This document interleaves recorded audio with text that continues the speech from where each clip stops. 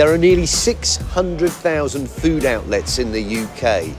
Pubs, restaurants, takeaways, and they all have to be inspected to make sure that the food we eat is safe. Yes, there's an army of men and women up and down the country on the front line whose job it is to protect us, the hungry public, from dangerous dinners. Who are these people? They're the food inspectors. Over the next few weeks, we'll be out on the road with the food inspectors. You need to get your act together. We'll discover the restaurants where no one seems to have a Danny LaRue. You can't have a rabbit where you're preparing food. You need to take the rabbit out now. Oh. Take the rabbit out now. And we discover the visitors that no restaurant ever wants to meet. You have so many live cockroaches, yeah, in the preparation area. What are you playing at? I'll be revealing the truth about the hidden world of food crime that puts you in danger. I mean, what he's describing there is smuggling. It's a time bomb waiting to go off. And I'll be finding out how some of our biggest food manufacturers keep us safe. This doesn't look like a kitchen, this looks like a science lab.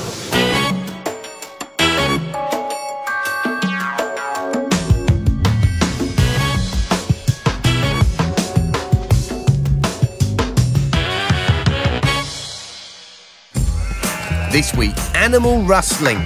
Inspectors try to track down the stolen meat heading towards your plate. This probably would indicate some kind of illegal slaughter. Enough bones for 60 pigs. Claire and Mary are on the hunt in North London, and they make a grisly discovery. Is that just leaves? I'm not sure. It doesn't look very healthy, whatever it is. Andreas discovers a butcher's where it may be time for the ultimate sanction. There's no option but to close you today. Do you know how to stop the Great British Fry-Up turning into a great big emergency? I put the fire brigade to the test. That's filth, that's off the scale. Yes. And I meet a man whose pork chop was nearly his last. I didn't think we would ever see Darren alive again. They think I'm going to die. Now, food inspectors, on the whole, like order. They want things in their place, and they're quite particular about what is supposed to be found in a kitchen. Generally speaking, it's items connected with food preparation. But every so often, they'll make a discovery which would bring out even the most experienced inspector in a cold sweat. Welcome to the mean streets of Enfield, North London. It's a dirty world out there, but there are two women who are fighting back. Claire and Mary are Enfield's grime fighters. See what I did there? Tonight, there's a job going down. The Sun and Moon, the local Chinese takeaway. This is the first visit for the takeaway's new owners. In the past, the food inspectors have found problems, and Mary is quick to spot some today. Why is the rice sitting out on the side? Why is it outside? Why isn't it in the fridge?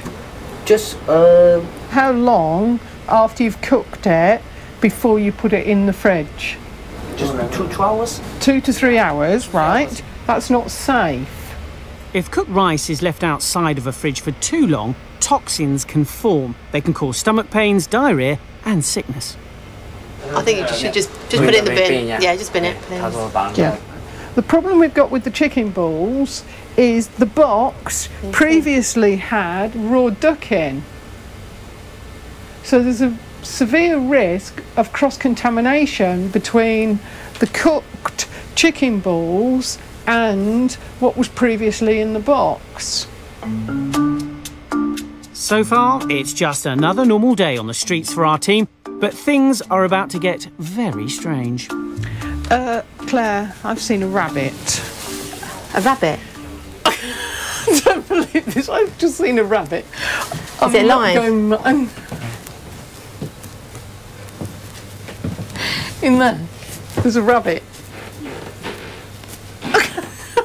The rabbit is thankfully not destined for the pot. It belongs to the owner's daughter. You can't have a rabbit where you're preparing food. It's not acceptable. You need to take the rabbit out now. Take the rabbit out now. I've never seen that before. Never, ever, in my 19 years of doing this. Claire, ever the eagle-eyed inspector, then spots sticky pads on the floor, designed to catch rats and mice. Have you had a problem with mice in here? Do you know you have a problem with mice? No, sometimes a spider coming in. No, that's not what that's for. That's a rat glue trap. That's for rats and mice. That's why you put that down there. And not for spiders. Claire has heard every excuse before and she decides it's time for a closer look.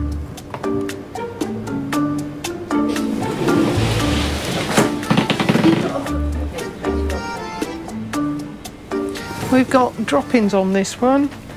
Yeah. There's a few mouse droppings down the back of here. They just cleaned last night. Well, if they clean, well, that means they've come in last night. If you cleaned last night, they've come in sometime today, which is why you shouldn't keep your back door open. Because obviously they can just walk in. Oh, no. At the back of the preparation area is a wash with droppings and mice urine. There's droppings throughout the area in here as well. This is now a serious crime scene, so Senior Inspector Claire needs to file a report. I need some evidence of droppings in here. Open food.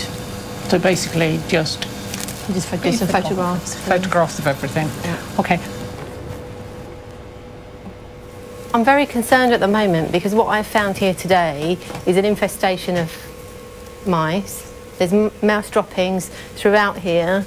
Where you're preparing food, you've got lots of open food out. Obviously mice, they're good climbers and they will run over all the surfaces here. They dribble urine. I'm really concerned about what's happening here. Claire might be concerned now, but we'll be back later when things go from bad to worse with a shocking discovery. Is that just leaves? I'm not sure. It doesn't look very healthy, whatever it is.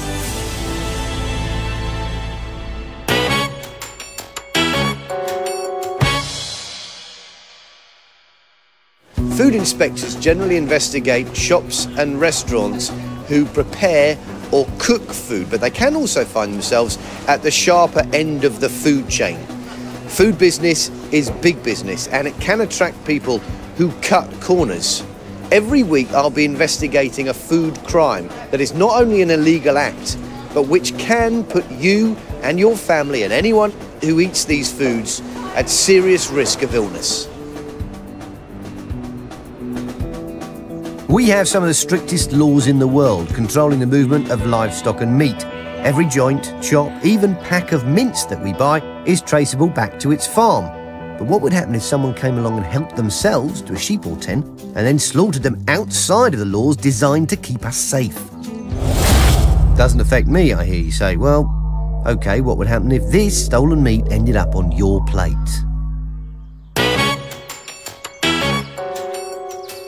The price of meat, like most foods, is on the up. But that doesn't just mean a little bit less pork on your chop. It's also resulting in a countryside crime wave that might sound like something out of the 18th century, but which is bang up to date.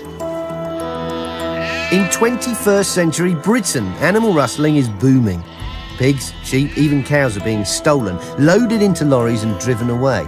And if this ends up in the food chain, any of us could be eating illegal, unsafe, stolen meat without even knowing it. But our food inspectors are on the trail. And like all good crime thrillers, this one begins with the discovery of bones. Good morning, Trading Standards. This is Dorset's Trading Standards Office. Karen Wood is a senior officer. It's her job to make sure businesses in the county operate within the law. What's the actual location of these? Yeah, I know the area, yes. A member of the public has made a grisly discovery. Some bones in bags have been found in a field down in Shatwick. A phone call has led Karen to a field just off the main road. You can actually see some black plastic up here, just in this. Stinging nettles. What Karen's found is the secret hiding place of leftovers from an illegal animal slaughter. And I've just pulled out these bones and counted enough bones for 6 pigs. And that's just in one bag. There are 10 bags here. We're looking at about 60 pigs. The value of this much pork from these carcasses amounts to around £18,000, making it a very profitable crime. A few years ago, cases like this were unheard of, but as economic times have got tougher, more and more crimes like this are being reported. In Dorset alone, there have been 8 in the last year. We're not talking about just, you know, the odd animals stolen, we're talking about, you know, a fairly industrial scale that's taking place. Yes, there's a large number of animals to be found, just, yeah. From what you're saying, there's too much here for personal use, for somebody to be feeding their family. Supermarkets and butchers, they're too legit, they're too wise, and that really only leaves the restaurant trade. Yeah, supermarkets are obviously very well regulated, how they get rid of their waste, and the abattoirs, the butchers obviously are well regulated by environmental health, how much waste is coming out. So we're thinking unmarked van round the back of the restaurant. That's where this deal's taking place. We think that's a possibility, yes. And this is a crime that's working its way across the country. I've come to Cumbria, where a few months ago, sheep farmer Andrew Balmer was one of its latest victims. So on that day then, how many did you discover? How many lambs, how many ewes had gone missing?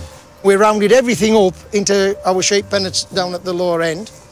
We counted every lamb and every ewe, and we were 18 ewes missing and 38 lambs. That's quite a lot of sheep to lose. Well, it's a very large trailer load. And whoever's stealing this livestock is not only putting Andrew's livelihood in danger, they're also threatening our health. The sheep that come out of here, what's wrong with them making it to our plate, if that's our primary concern? Well, they've no idea as to when these lambs have been last dosed, and if they are going into the consumer, you know, it's wrong. So when you're giving the lamb medicine of some sort, yeah, there's a period during which you wouldn't be able to sell that. No. If they're stolen from the fields, then nobody knows whether they've still got that chemical in their bloodstream. That's definitely correct, yeah. Nobody would know that. So eating stolen lamb means you could be ingesting drugs designed to kill ticks, liver fluke and other kinds of animal nasties. These animal medicines hang around in the sheep system for weeks and they're not fit for human consumption. The question is, who's behind this crime wave? Is it towny criminals trying to make a quick buck, or someone from the countryside with experience of handling livestock? I mean, I'm just wondering, if I came into this field looking to take one of these sheep away with me, is it an easy thing to do? No, it's not a really easy thing to do. You could have a go. It's a totally unscientific experiment. I'm going to pit my urban wits against those of a grey-faced mule sheep. It's towny versus animal.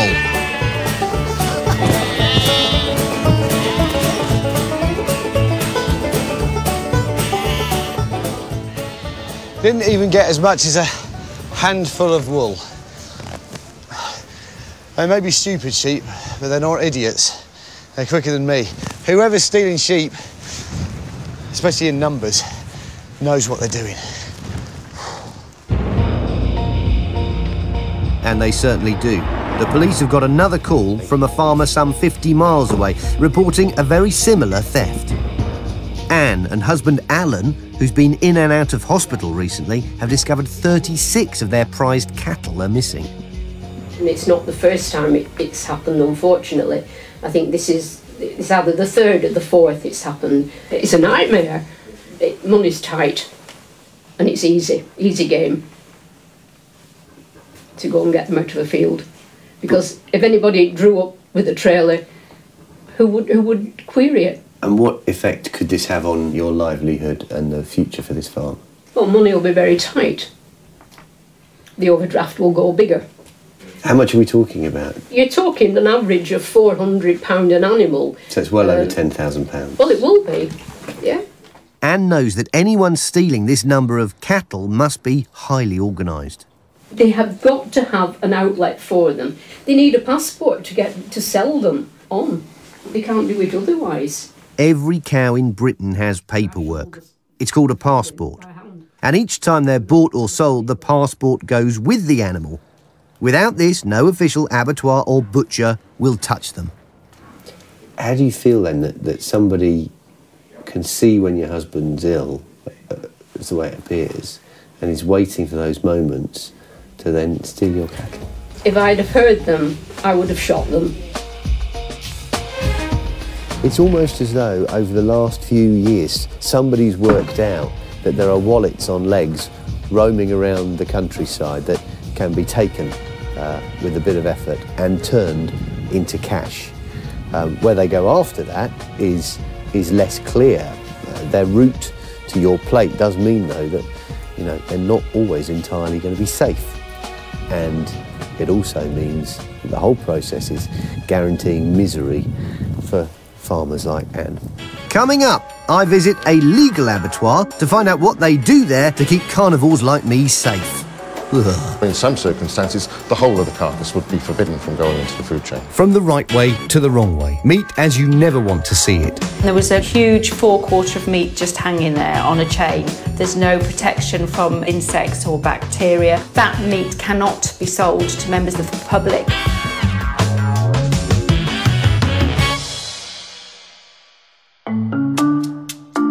Back in Enfield, Claire and Mary are at the Sun and Moon restaurant. The inspection started badly. Why is the rice sitting out on the side? Why isn't it in the fridge? And then got steadily worse. There's a few mouse droppings down the back of here. They just come in last night. If they came, well, that means they come in last night. And then it turned downright bizarre.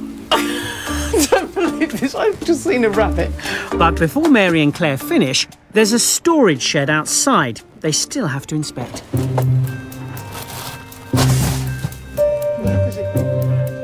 Mary has spotted something stuck to one of the mouse pads. What's that on there? Is that just leaves? I'm not sure. It doesn't look very healthy, whatever it is. Oh, let's have a quick look. Right.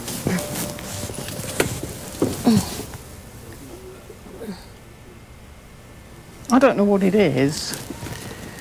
From the droppings, it looks like the mouse. There's feet here. Oh, right, OK. The discovery of the decaying rodent, along with all the other problems, leaves Claire with only one option. I feel that there is an imminent risk to health here because you haven't got proper cleaning equipment, you haven't got proper cleaning chemicals here, and because of the knowledge that I've seen and the active infestation of mice here, I'm not happy with you to carry on trading, and I will ask you to close. So if you could just turn the lights off, put the sign to close, but don't take any more orders.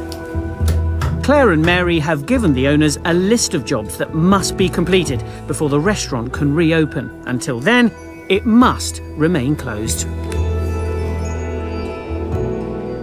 It could put them out of business. That's something that we do know. And also, you know, the lady tonight, she's saying that if we close her for a long period of time, if she's got 3 children, it affects her livelihood. So, you know, it's with mixed feelings that we do this, but at the same time, you know, we have to look at the bigger picture, which is public health risk. It's the end of a long night for Claire and Mary. They plan to return to the takeaway later in the week to assess progress on the work they've asked to be done.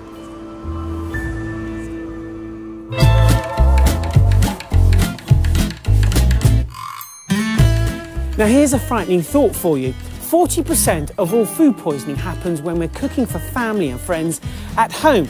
So the question I've got for you is, are you a potential poisoner? Well, each week I'll be visiting a home or a workplace near you, and to make sure no one ends up with a dicky tummy, I'll be bringing an unexpected guest, our very own food inspector, Ben Milligan.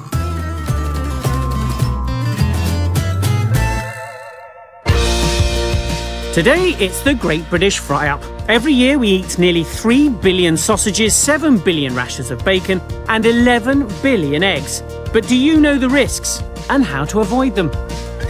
Today I am in Lincolnshire to pay a visit to the fire and rescue team. These boys and girls are on duty 7 days a week, 365 days a year, and it is a hungry job. And did you know that the favourite food for a firefighter is a fry-up? Morning, Greenwatch. I know you guys do an incredible job keeping us safe from all types of danger every single day. Well, today we are going to return that favour. We're going to make sure that you eat safely in this station. We are going to give you a food inspection. And I've got a little surprise for you. Morning all. This is Ben, our food inspector. Just like you, he takes his job very, very seriously. Now this is a normal day for you, so we're going to start it with an emergency drill. So away you go.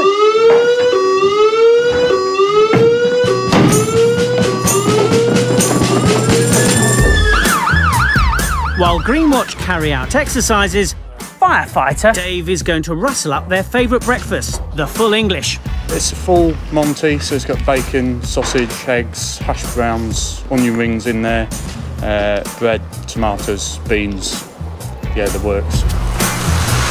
Lovely. Even though Dave's been Greenwatcher's cook for the past 7 years, a fried breakfast has plenty of food safety pitfalls lurking inside every sausage and egg. Which is why Ben and I are here with our top tips to keep the breakfast bacteria at bay.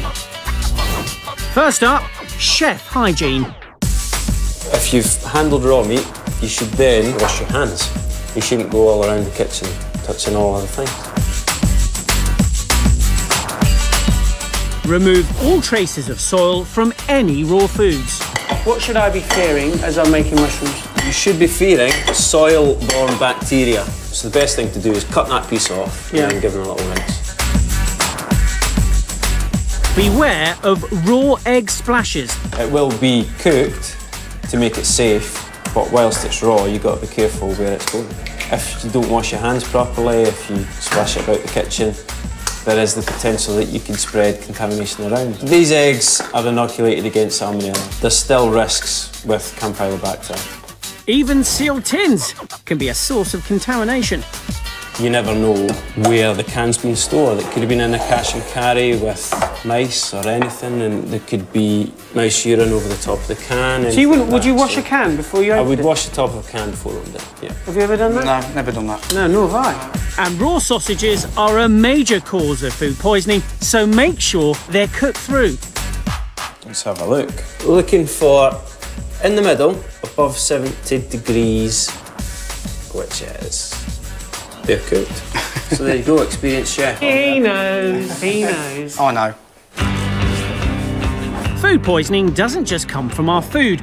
Our kitchens can harbour all sorts of hidden bugs, and Ben knows just how to find them. Right, who is without tomatoes? So, while Greenwatch tuck in, Ben gets stuck in. Will our firefighters be quite so pleased with his results? You had a good look round, didn't you? I did. What did you think? It's tidy, but it's filthy. When you say filthy, how filthy? Because you've got special gadgets, haven't you? I do. I've got a little special gadget here which shows you how much organic matter's on your surfaces, on handles, that sort of thing. So what that means is how much plant, animal or bacterial matter is on there. Dirtiest part of the kitchen? Dirtiest part of the kitchen, by a small margin, is over here. Get back, get back. So this is the area you can see there's little spots and stains. This is where all the tea's made. Yeah. What I would expect from a surface is between 500 to 1,000. That's the reading? Yeah. So that's 1,000, above 1,000 would be a fail. So right. Any ideas what you got? 1,001. 1,001. 1,001? 1,000. How many? 13,000. That's filth. That's off the scale. Now, this might be high, but the truth is, Ben finds these levels in most of our inspections. We all find it hard to clean up the nasties we can't see. And in this kitchen, like so many, there's an obvious culprit. This is sort of a perfect breeding ground for bacteria. Yeah, exactly. It's moist, it's nice and warm in here. They'll just be breeding like crazy in there. You've got blue kitchen wipes there. Just wipe off, throw it in the bin. Any bacteria goes in the bin. The boys from Greenwatch told us they are really hot, of course, on fire safety in the kitchen. Now, after our visit, they say they will take food safety just as seriously. So remember, even your favourite meal can contain hidden dangers. And in your kitchen, if you can't see dirt, that doesn't mean bacteria isn't there. The best advice is to clean and then sanitise work surfaces. A damp dishcloth can spread more bacteria than it cleans. Use disposable paper towels.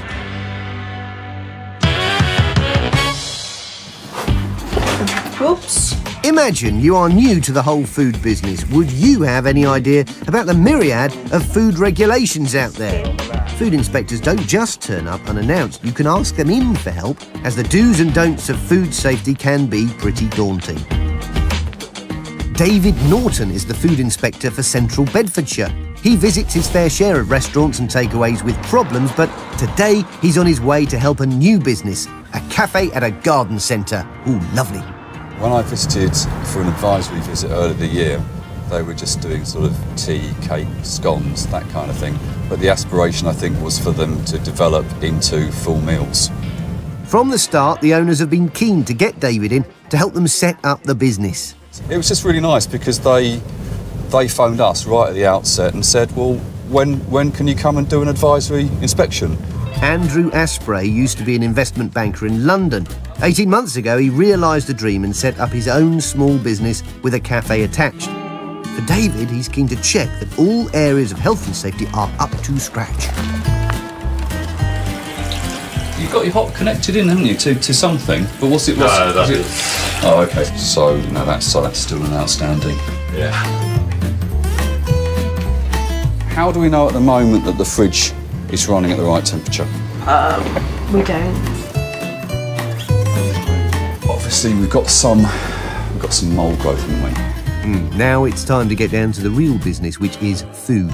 As a cafe selling tea, cake, sandwich, it would appear there's not much to worry about, but David has other ideas. There's not really, that I can see, any red meat that you're handling. But what we do have is the potatoes. And the potatoes are a possible source of the E. coli contamination. Potatoes? Are you sure? Apparently, yes. E. coli 0157 is found primarily in animals' guts, which means it's also found in their poo. The very same poo farmers and gardeners then spread on their veg as manure. The problem occurs when that fertilised soil gets inside you. We've not historically talked about carrots as a risk food, but they are a soil vegetable. So just like the potatoes, they're grown in the soil, obviously.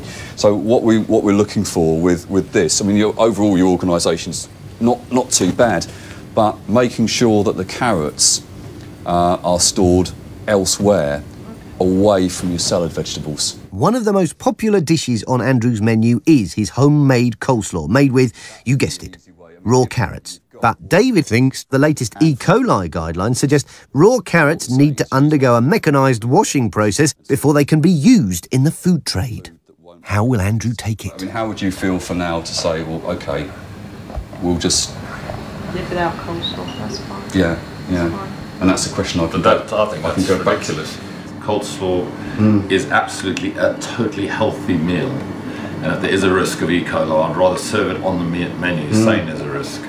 You know, I know mine come local, I know my carrots are local, I know they're extremely healthy, they're grown in very good conditions, and that's what we're striving for, is healthy food. I can understand the reaction that you're having, but what I'm trying to say to you is, this is ultimately about trying to make sure that the consumer is protected.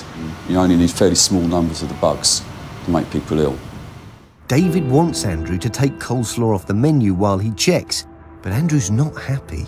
For me, if I'm running a very clean establishment, we are using local food, we are producing healthy. If it got to the point where the general rules were completely so outlandish that it didn't make sense for us to open, then there's no point in being open.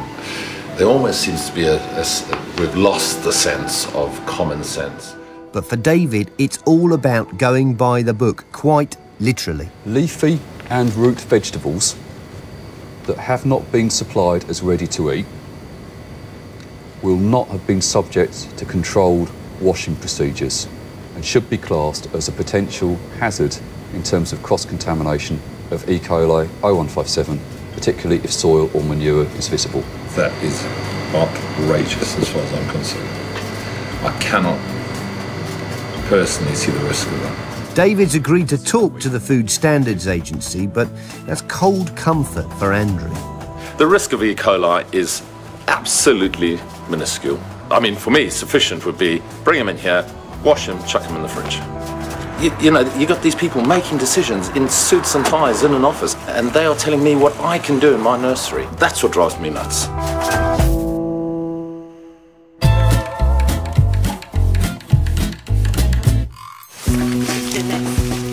We're on the trail of the trade in illegally slaughtered meat.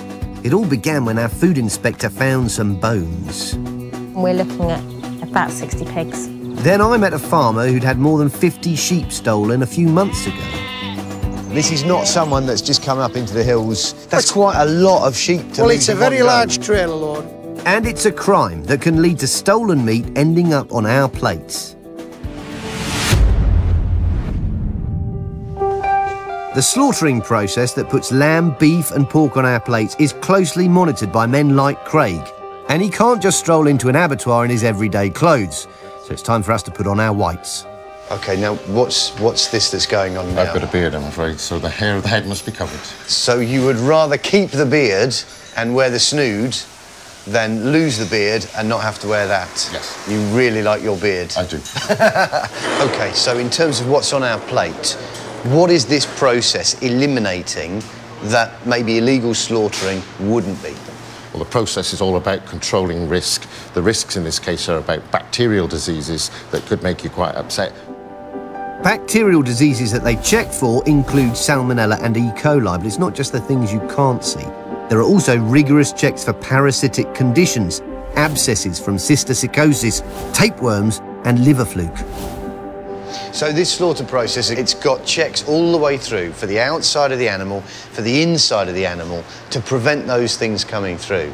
Yes, definitely, because Simon, as the meat inspector here today, has got powers that if he finds something that's wrong, he makes a judgment on the carcass that maybe part of the carcass would need to be removed from the food chain, or in some circumstances, the whole of the carcass would be forbidden from going into the food chain. The animal carcass is now past fit for human consumption. The final job is to give the meat a UK health mark, meaning the meat can now be traced all the way back to where it was farmed. If you do come across lamb that's not marked like that, is that a time you need to start asking questions? Yes, I would be very concerned about that. If you go to the supermarket and look at the retail packs of meat, you'll see that this mark itself translates onto the label. You'll see the oval mark to show where it was produced. So when you see that mark on your chops, rump or roast, you can be happy it's safe.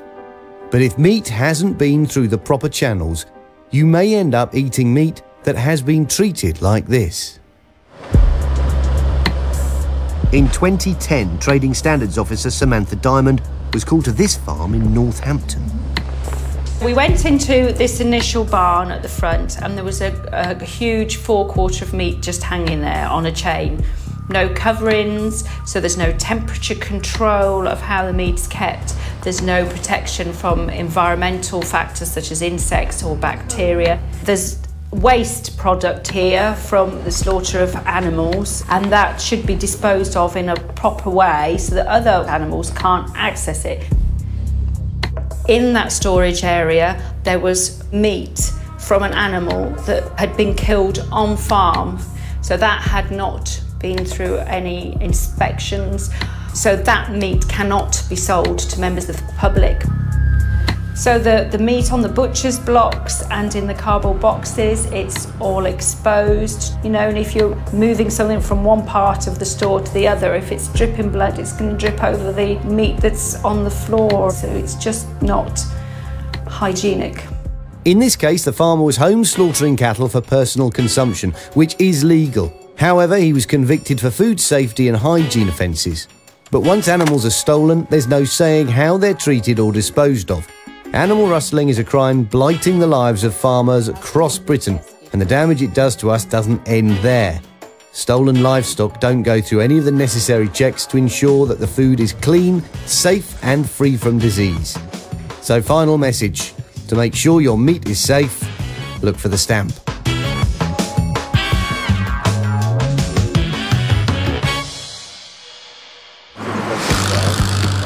Back in North London, and Claire is flying solo for a revisit to the Sun and Moon, a Chinese takeaway where rodents have been leaving more than just a few droppings.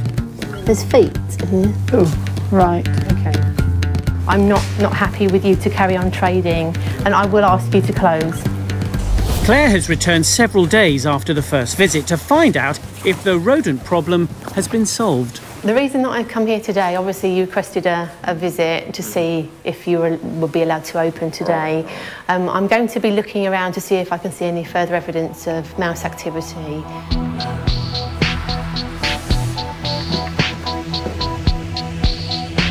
You worked hard, well done. That's really good. So far, so good. But what about that shed where the takeaway ingredients are stored? There's a few bits of dirt, but there's no droppings. I can't see any more droppings here.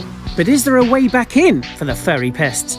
I think for the time being, while it's still open like this, don't keep the food in here until you get that covered, if you can move that inside. The shed may be open, but it's clean. But are there any signs of the mice inside the kitchen? The shop owners believe they've had all the gaps where the mice may have entered before now sealed. If you can get a pen in, if you can get a pen underneath, then you can get a mouse in. Ooh. Yeah, they will actually push their body down to get under. But have they? Okay, there's one dropping there, but it may be that it might have been on equipment before. Or will a single mouse dropping keep the shop closed? Or is Claire happy? You just need to make sure that if there is activity here with mice, if there is a stray one in here or one or two still in here, that everything is protected, and also that you sanitise down just before any food preparation happens. The Sun and Moon's owners wait nervously to learn their fate. OK, well, I'm happy that you've done all the works on the schedule. You've worked really hard here, so I'm happy that you open. I'll issue you with a new certificate which says that there's no longer an imminent risk here and that you're OK to open. Claire is satisfied with all of the work and the Sun and Moon is back in business. I've done all what's on the schedule of works and they seem to be really keen to comply, and there's a couple of things outstanding. But no, I'm really pleased actually, they've worked really hard.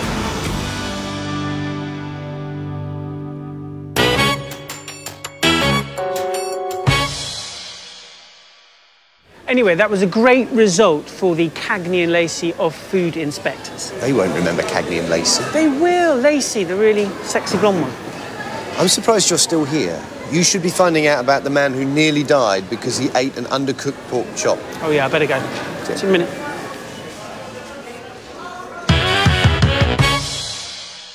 Now, if you've never had food poisoning, you are extremely lucky, because for those of us that have had it, we can tell you it is pretty bad. You feel awful for at least a couple of weeks. And for some, it's much, much worse. You're never quite the same again. And for others, well, it can be nearly fatal. Every week, from my food lab, I'm going to be telling you some of the worst food poisoning stories there have ever been. And also, I'll be giving you a few tips to make sure that you don't become the next victim.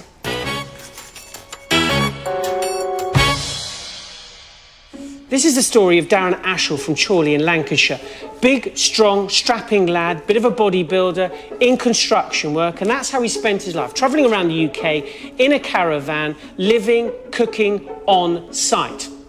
And he made one mistake, one night, and it nearly cost him his life. Every Monday, I'd go to a supermarket and buy myself a big steak and 2 great pork chops. This particular pork chop, you could tell it wasn't quite cooked, and I swallowed a bit. How much? Just a mouthful. Darren says he cooked his piece of meat for about 5 minutes. There's a slicer open. As you can see, the meat is still red. Now that means it isn't cooked well enough. The bacteria inside is still alive. Well, 3 weeks after eating that one mouthful of undercooked pork, things took a terrible turn for the worse. Woke up with the strangest headache I've ever had, and a tingling in the corner of my face there, like a pins and needles, if you will, but it was really localised. Within 48 hours, Darren was in intensive care, fighting for his life. I never thought that Darren had gone from being at work a couple of days earlier to the state that he was in there, and then it just went drastically downhill. Drastically so quick. I had tubes in my hands, tubes up my nose, tubes to my throat. But the only time I realised that I thought I was going to die was when my family was in my bed and they all started to leave crying. We was told that they was taking him down for some scan, so we all said our goodbyes to him as they were wheeling him off, and that were it for me. I thought that would be it. I didn't think we would ever see Darren alive again. Darren believes he contracted listeriosis from listeria in his undercooked piece of pork. Now, listeria in uncooked pork is rare, but not unheard of, because listeria is widespread in the environment. in the soil, in sewage, and in the faeces of animals. It wasn't just the listeria, it was what listeria caused happened, so it went beyond listeria. You know, listeria was the pinpoint of it, but listeria brought, it was like a domino effect, it brought everything else on it with it as well. Darren's nervous system was under attack. Listeria in food passes through the stomach to the intestine, where the bacteria invade your own cells. And it's clever. It tricks the immune system into thinking it's harmless by hiding inside our body, and then it multiplies and infects other parts. And in Darren's case, doctors believe the bacteria invaded his nervous system, leading to meningitis. The doctor said I could possibly lose a limb through the meningitis alone.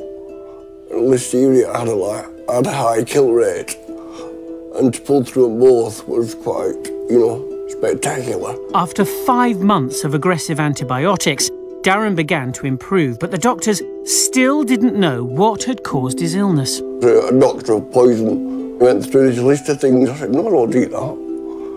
Have you had any undercooked pork? And as soon as he said that, I went, that's it. It was like a light bulb. My goodness, so from undercooking a pork chop, yes, you go within a month of being a bodybuilder to being at death's door? Yes, literally. Listeria can occasionally be found in raw meat, but it's most commonly found in chilled, ready-to-eat foods, including pre-packed sandwiches, pâté, butter, soft cheeses, and cooked sliced meats. And the best ways to prevent listeria infection is to always wash your hands before and after handling raw food. Don't eat food that has passed its use-by date. Always follow storage instructions and make sure your fridge is below 5 degrees centigrade. The only advice I could give people is to make sure you cook it properly. Overcook it, just don't undercook it, because it could cost you your life. Coming up later, I'll visit a sandwich factory to see how they keep their products listeria-free. This doesn't look like a kitchen, this looks like a science lab. Brent, North London. Home to more than 300,000 people and also to some 2,500 food outlets, every one of which needs to be inspected. Brent Council's food inspector Andreas Kirchner is heading off to inspect a fishmonger and butcher who he's inspected before. The first thing he needs to do is see if it's got any history. By looking at the last inspection, I would expect that we find a little bit of dirt. Things don't get off to a terrific start. I got to tell you, your shop is in a bad state of repair, yeah? Okay? I mean, if you look at it, you know, the whole thing is falling apart, literally, yeah? It's not long before Andreas finds telltale signs that this shop may have had some visitors. Your mice, they're running over the shelf, yeah? And then they're gnawing through the packaging, yeah? And eat the contents. So they have an endless supply of food in here as well, yeah? There's quite a bit of mouse droppings around this area as well. Oh, mice. Lovely, aren't they? Cute, furry. No, they're actually a serious problem in any food business. One rodent can lay up to 60 droppings every night, and they urinate frequently. If that wasn't bad enough, they can carry salmonella and also a disease that can cause viral meningitis. You know, you have lots of gaps, yeah? If you look at the doors, there's a lot of gaps where they can come in. A mouse is gonna get through, yeah? Mouse, they're getting through openings as small as a pencil, yeah? You need a door that fits to the frame properly, yeah? But mice aren't the only pest problem this shop has faced. Andreas is looking for evidence of a continuing cockroach invasion. Whatever your pest control company is doing, it doesn't work entirely, because it seems you have the mice and the cockroaches for some considerable time now, yeah? Because it's mentioned on consecutive pest reports. Cockroaches are one of the worst food pests. They carry and transmit disease such as dysentery, gastroenteritis and typhoid. Their droppings have been linked to an increase of eczema and asthma, and a few cockroaches in a kitchen can quickly become an infestation. See, there's an alive one. This one is live. You see this one there? In the cockroach world, it's considered very bad form to be caught lying on your back when the inspector calls. This bug is out of luck. Smile. You're going on Facebook. Has owner Mirwazi Sakizadeh done everything the pest control man suggested to get rid of this problem? In his report it says also that spraying would be needed, yeah? And I'm not sure if that has been carried out or not. I doubt it, otherwise he wouldn't have that many cockroaches in. Andreas' suspicions seem to be confirmed by what he finds behind the fish counter.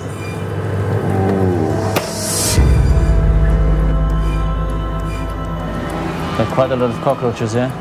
Do you know about it, yeah? You see them running around? I mean, you can see, there's loads of them, yeah? So they're right here in the preparation area where they prepare the fish, cut the fish, do whatever, yeah? So obviously that's completely unacceptable. The evidence is mounting up, and in some cases, crawling off. It's time for the owner to face his filth. If you have a look for yourself, yeah, you have so many live cockroaches there in the preparation area. They're all alive. Have a look. I got to tell you, it doesn't look good, eh? I think we're going to have to shut you down, yeah? I think we have to close you. Yeah, why? Because you have cockroaches running over your food. For me, if I see live cockroaches within your preparation area, that's not acceptable, yeah? Yeah, I have too many children. As I close my shop, I'm dead. Yeah, I leave you open, you're killing your customers. Let me ask you a question. Would you like that your wife goes to a shop and buys fresh fish and fresh produce when you know in that shop they have mice and cockroaches and they crawl over the food that your wife is going to buy and you're going to eat? Yeah, I know, I understand. Do you understand what I'm saying? Yeah. So you understand our point, okay? There's no option but to close you today, formally. My opinion, there's imminent risk to public health. It's right next to the food. The owner knows about it. It's in the pest report. It's in consecutive reports as well. So it's not something that's happened since yesterday. Yeah, it's an ongoing thing, and I think it should be closed.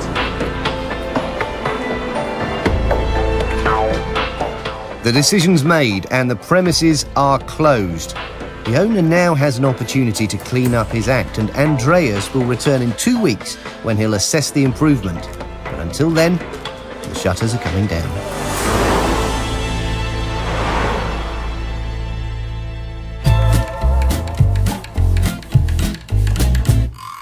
I'm in a food factory. Why? Because UK food production is worth a whopping £179 billion a year. That's a lot of cash, but along with that comes a lot of responsibility. One small mistake and the consequences to the consumer can be enormous. Each week, I've been given exclusive behind-the-scenes access to show you how the major manufacturers keep Britain safe. Cheese and tomato. Cheese and ham, ham and pickle, cheese and pickle, BLT, chicken salad. I love sandwiches. And you would have thought to produce one of these, a pre-packed sandwich safely would be something pretty easy to do. But did you know that one of these is a potential breeding ground for lethal bacteria? So what do the sandwich makers do to make them safe? This is Rayner Foods in Chelmsford. They're a firm which prides itself on food safety. They make 30,000 sandwiches every day. They have to take their food safety very seriously. If I could ask you to put your hood on. A hood? Have you got a hood on there? Yeah. We have a hood because hair complaints are one of the most common complaints in the food industry. OK, I mean, I would say, yeah, hair in a sandwich isn't nice.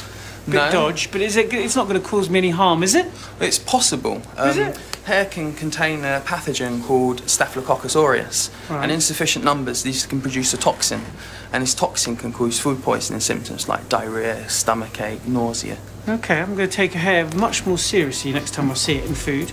Let's go. OK. OK, I look stupid in my rather fetching blue overalls, but at least you won't be picking any of my hair out of your sandwiches. How many sandwiches do you make a day? Around 32,000 products per day. So 32,000 sandwiches products a day. There's not a lot in your fridge, mate. All the stock gets delivered to us just prior before we need it. So we're using it as close to its production day as possible. And the reason they don't want any of their ingredients hanging about any longer than necessary is because one of the deadliest food poisoning bacteria known to man, our old friend, Listeria. You see, it's a very common organism. You can find it in your drains at home, on the bottom of your shoe. You can find it in the back of your fridges. If you don't clean it out often enough than that, it's ubiquitous, it's everywhere. Of course, strict temperature control isn't the only way of keeping the bugs at bay. This is the sterilisation room. Right, OK, so what goes on in here? In here, we wash all our fruit, vegetables and herbs, as well as external packaging in this solution. When we're washing lettuce and greenery and vegetables and stuff like that, are we just making sure there's not mud in it, or is there something serious? No, you're removing the mud, which is important, and you're also removing any potential pathogens. These grow in the field. E. coli is found in animal intestines and in human intestines, and if they muck spreads those manure and they pull it out on the field, it's possible you can get E. coli contaminated all the lettuce in the fields or your tomatoes. Is it water? It doesn't smell like water. No, we wash it in chlorinated water. Is that safe? The levels that we use it at, yeah, we wash it very, very low level. OK, so any vegetables get jacuzzied in chlorine to kill the bacteria. Next up is the assembly line. Those of you obsessed with continuity may notice my boiler suits change colour. That's because it's extra clean in here. Wow. This doesn't look like a kitchen, this looks like a science lab. Yeah, it is very sterile and hygienic in here. And it's a lab with just one purpose, to get a sandwich made as quickly and as hygienically as possible. Because as soon as those two pieces of bread hit the line, the clock starts ticking. We've got a lot of people in here and we've got a lot of equipment in here, and that produces quite a lot of heat. So because it's warmer in here, it's more of a chance of the bacteria to grow and multiply. So by limiting the amount of time which it stays in production, limits the growth or the potential growth. So you're taking enormous precautions here. You know, I have a confession, it's not like that in my kitchen when I'm making a sarnie. You can only poison your own household, okay? Right. Because we're supplying thousands and thousands of consumers, we have the potential to cause a lot of harm, which is why we take the precautions that we do to mitigate and reduce them to acceptable levels. And there we have it, the perfect sandwich. And it tastes delicious. So to all the UK free-pack sandwich makers, we salute you and thank you. Carry on protecting Britain.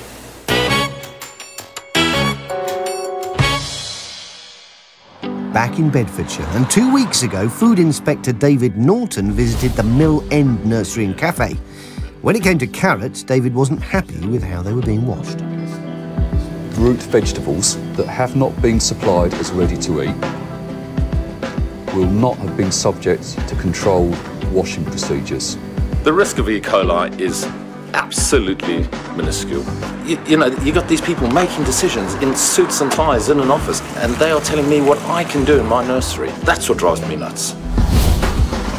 Andrew's coleslaw was off the menu. It was deemed too dangerous to serve.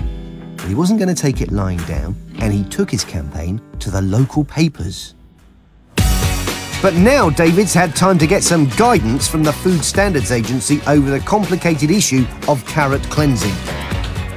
What they came back to me with was the advice that what controlled washing means in practice is rinsing in cold water in a colander and moving the item to ensure that all dirt is removed.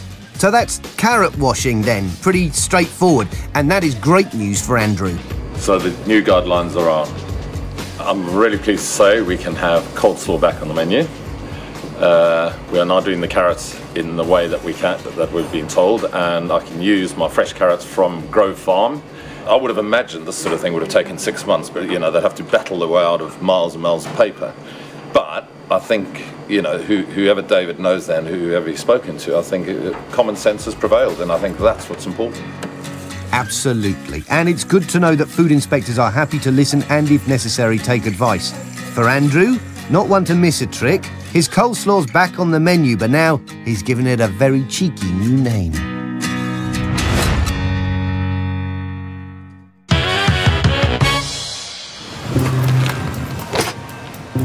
back in Brent, and Food Inspector Andreas Kirschner closed #1 halal meat 2 weeks ago. On his first visit, he found a cockroach infestation. You have so many live cockroaches there in the preparation area. They're all alive. But it turns out that the cockroaches were only really there to keep the mice company. The mice, they're gnawing through the packaging, yeah, and eat the contents. There's no option but to close you today, formally. He's now off to find out if any improvements have been made. So we're gonna go in there, have a look, see if he has refurbished, see if all the pests are actually gone, and then we decide if he can reopen or not.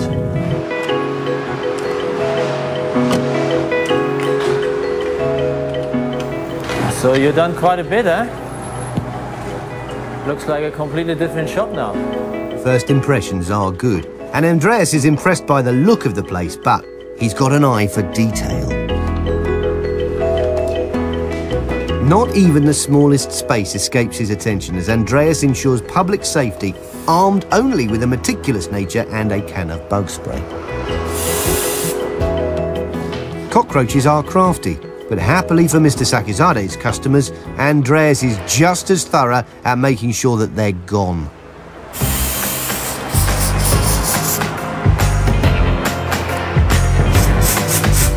Oh, hold on. What's this? Here. Oh, has Mr. Sakizade blown it?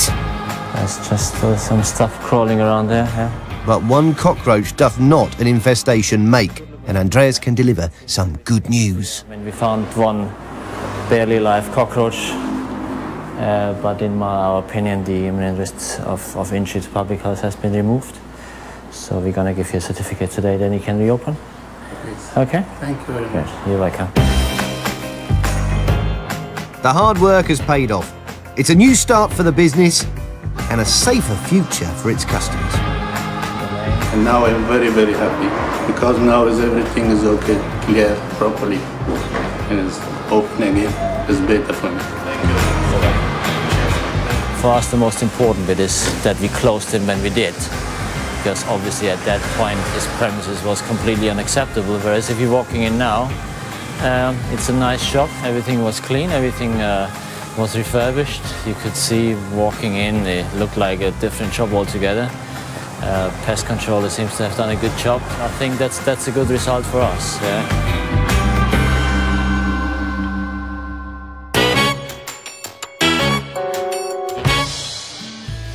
It's good to know the food inspectors are out there keeping shops and restaurants safe. But our kitchens, well, they're up to us. For those of you that do cook at home, hopefully we've been giving you some good advice about how to cook safely. And don't be put off your dinner. It'll be all right. It will be. See you next week. Bye-bye. Seriously, cheese, bit of pickle. I'm not going to do that. It's simple. No, I don't want to do it. Next week, the illegal trade in shellfish that's putting our healths at risk. We know people are going out there and bringing in cockles, and I, for one, most certainly wouldn't have been eating them. In Gravesend, Mandy finds a filthy kitchen and lays down the law. Dump it, get a new one. What are you playing at? You need to get your act together. And I drop in on the woman who cares more about her pets than her kitchen. I'll test it, but it looks to me like feces.